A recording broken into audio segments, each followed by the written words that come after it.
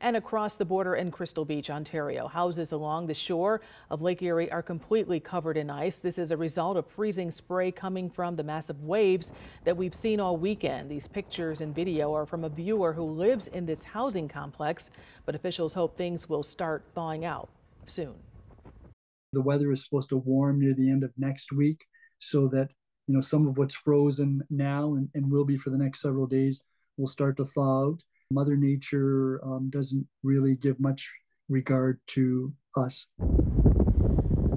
Hear that wind. Thousands of people in Fort Erie still do not have power tonight. In some of the remote areas, it could be days before it's back on. The ice on these houses looks bad, and the mayor said the biggest problem is flooding. And tonight, the Rainbow Bridge and the Lewiston-Queenston Bridge have both reopened. The Peace Bridge remains closed at this hour.